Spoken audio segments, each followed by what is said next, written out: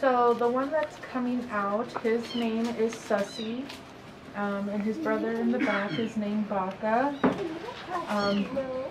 They had two other siblings named Among Us and Imposter. I named them after the Among Us video game. They were really scared when they first came in. We couldn't touch them, we couldn't do anything to them. So they were originally in our cat adoption room, so we decided to bring them out here and thought it would be better for them to come out here to get socialized, and they definitely have been socialized a lot. They love being picked up, they love kisses, they definitely love their food.